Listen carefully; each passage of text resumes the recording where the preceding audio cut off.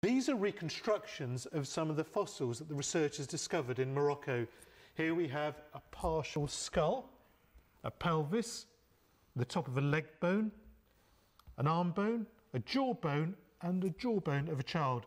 And here we have a complete skull. Now, if you compare it with that of a modern human, you can see that the facial features are pretty much the same apart from this prominent brow ridge. And there's another big difference.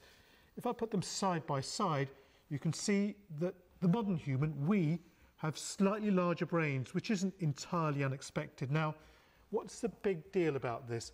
Well, until now, most experts believe that the very first of our species, Homo sapiens, first arose in East Africa more than 200,000 years ago.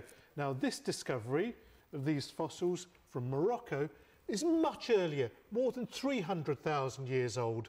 So that suggests that the first humans of our species arose much earlier, and also possibly all across Africa.